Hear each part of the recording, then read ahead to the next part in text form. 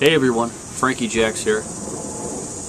Did you ever see Wilford Brimley on those commercials for Liberty Medical? Where he's, get your diabetes supplies and test your blood sugar. Test it often. I'm thinking to myself, why is he so gung-ho about these commercials? I'm thinking, okay, he's got diabetes, and I'm also thinking, I've never seen his feet in any of those commercials.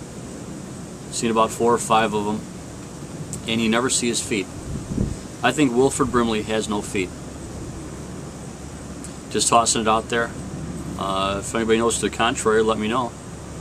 But until I see his feet, Wilford Brimley has no feet. I got nothing against the guy.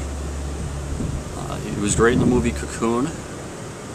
The only part about that movie I didn't like was he was like 65 years old and talking about having an erection.